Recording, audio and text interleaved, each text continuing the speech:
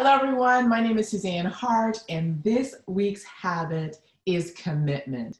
Now, commitment is the ongoing pursuit of a worthy goal until achieved, not until impatient, not until frustrated, not until challenged, not until bored, until you hit that target, you achieve that goal.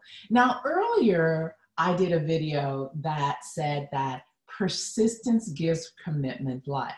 So one of the key components of having commitment is also having mastered the habit of persistence and mastering the habit of delayed gratification. Because you see, it's what happens between the gap between where you are and where you desire to be. That is where commitment lives. So the question is, what gives commitment the energy to actually be achieved? Well, let me give you a few things that I've learned. One is you have got to have clear goals.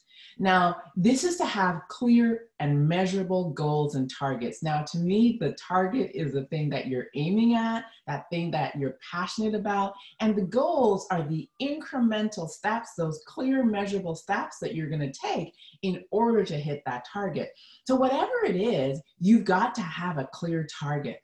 The other thing that's required for commitment to really get life is for you to have a vision that is worthy of your life that includes that target. Because you see, oftentimes people start businesses or they do things because they want to make money. But money isn't what gets us excited. It's the vision we have about what we can do with that money that gives that commitment life. So in order to stay committed, you've got to have a vision that's worthy of your life, something that is so clear, painted in colors, painted with vivid energy, passion. You've got to be able to taste it, smell it, feel it. Your vision is what gives your commitment energy. But the other thing that's really interesting is it also have to have purpose. And purpose is kind of the reason behind that vision. Why is that vision so important to you? So one of the things that if you know me, you know I love travel. I have a desire to see the world. And part of it is as I want to be able to understand and contribute in a real way. And so for me, one of the things is to be able to go places, understand cultures, races, ethnicities, religions, groups, what makes people tick so that I can properly serve. I also just love the freedom of travel.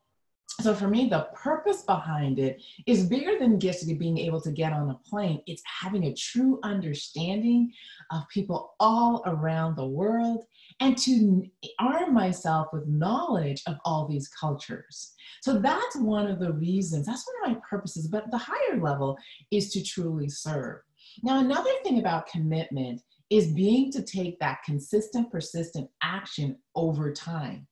And action is one of the biggest things. It's actually the thing that makes commitment real. Because I can't be committed and sitting still. I've got to be committed and in persistent, consistent action. And in order to do that, I'm required to do the work that has me get past my fears, get past the things that have me stuck and not able to move.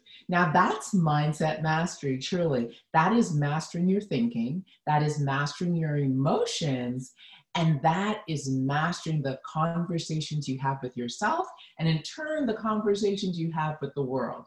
Now you see all the components that make commitment live, to bring it to life. This is why oftentimes people say they're committed, but when you examine their behaviors, you realize that they want to be committed.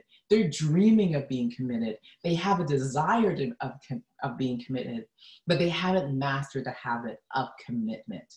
This week's habit is commitment. I would recommend you re-listen to this video. Write down all the components necessary for you to become truly committed and go to work on mastering each of them. My name is Suzanne Hart, and this week's habit is commitment.